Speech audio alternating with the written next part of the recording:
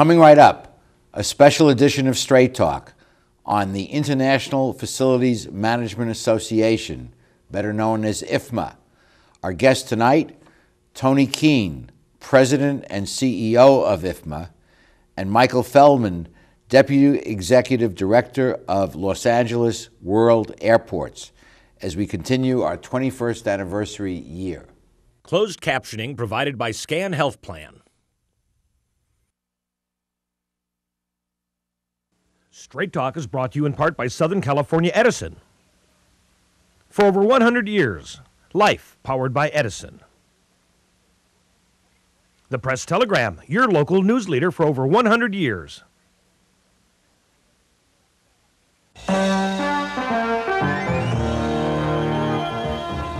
Join us for tonight's edition of Straight Talk.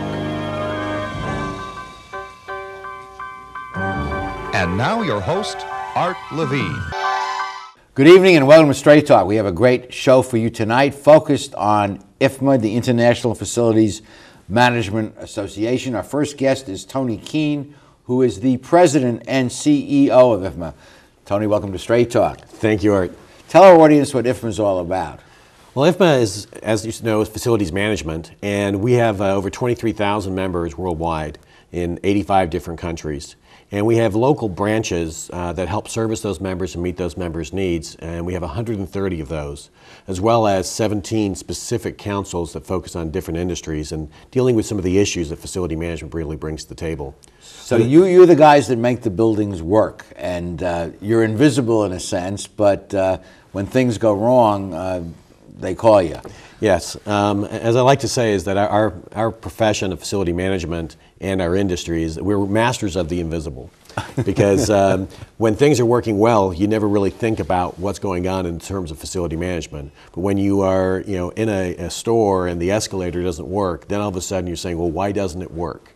And now I've got to find an elevator or take the stairs. So there's a lot of reasons that facility management is the invisible, but such a critical component of today's society. Well, most people really don't think about it for the reasons you've just indicated, and I know until I got a little more involved in this, when I heard of FM, I thought of a radio station. But this is a growing field, and we'll be talking about it more a little later in the show, but give our viewers a sense of the dimensions of facilities management. It's not just keeping the lights on and the water running. Now, facility management is really a strategic integrator of business services to really create an experience for the occupant or the worker of any type of facility. And we think of facilities, it's a very generic term and general term. I mean, it can be an office building, it could be a casino, it could be a retail environment, it could be your convention center. I mean, there's everything that we look and interact with on a day-to-day basis is a facility of some form or another.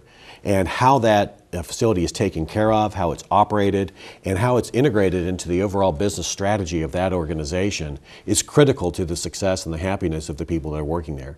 I mean, one of the key aspects of facility management is the ability to really impact productivity in an organization, especially in a for-profit or a non-profit environment, where if you bring together the right pieces, you can actually enhance and increase your workplace productivity, which obviously will then drive better either strategic alignment or bottom line profitability. And for most businesses, of course, the biggest single cost is people and personnel, but the second biggest cost in most cases is real estate. Right, and see, this is where facility management really can be a key strategic component of the organization, because it has the ability to impact those people as well as has the operations responsibility to help manage that cost of the building, whether it be energy or water.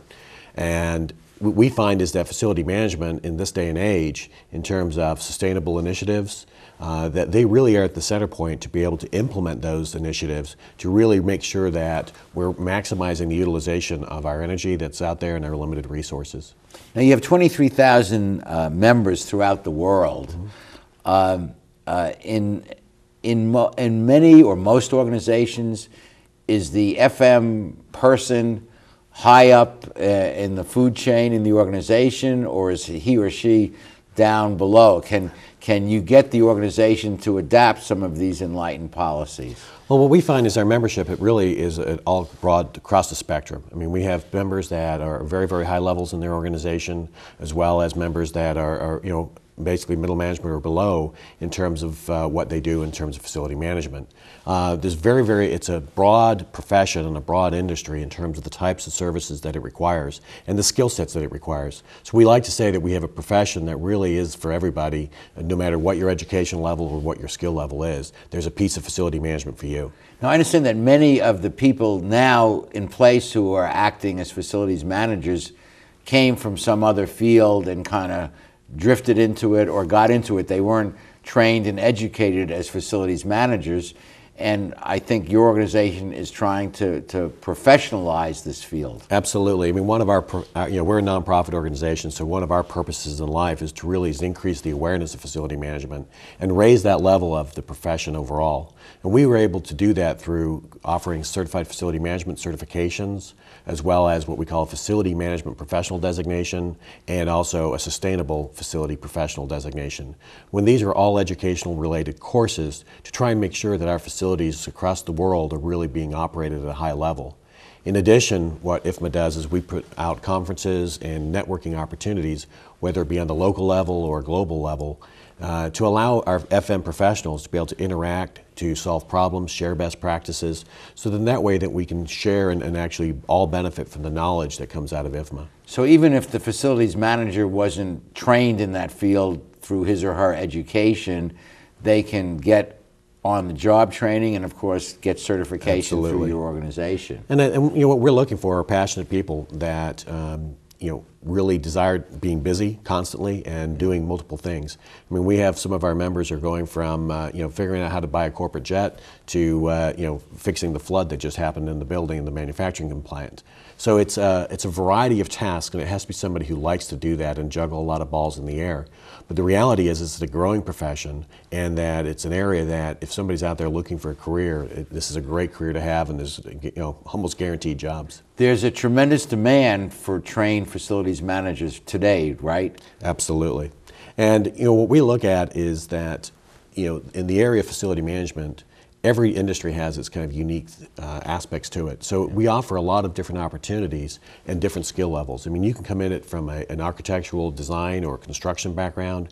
You can come into facility management from an engineering background or even a business background.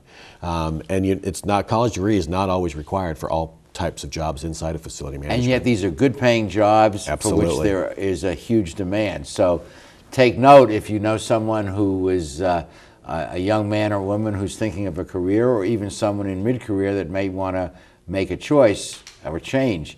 In the next segment, we'll be joined by Michael Feldman, and you probably never thought of an airport as having a facilities manager, but LAX and others sure do. Stay with us.